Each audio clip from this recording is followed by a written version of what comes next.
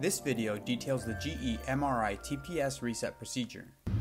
To get started, click the Service Tools icon, which is located on the top left corner of your screen.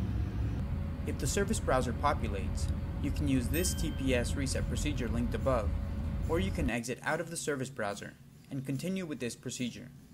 At this point, click on the TPS Reset button and click OK on the notification screen to initialize the GE MRI TPS Reset process. You may notice that the message log displays Reset TPS in progress. The GE MRI TPS reset process can take up to 5 minutes to complete.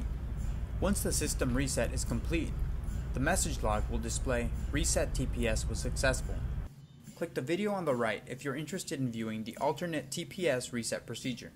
Subscribe to stay up to date on the latest GE MRI technical resources. A link to the full article will be provided in the description.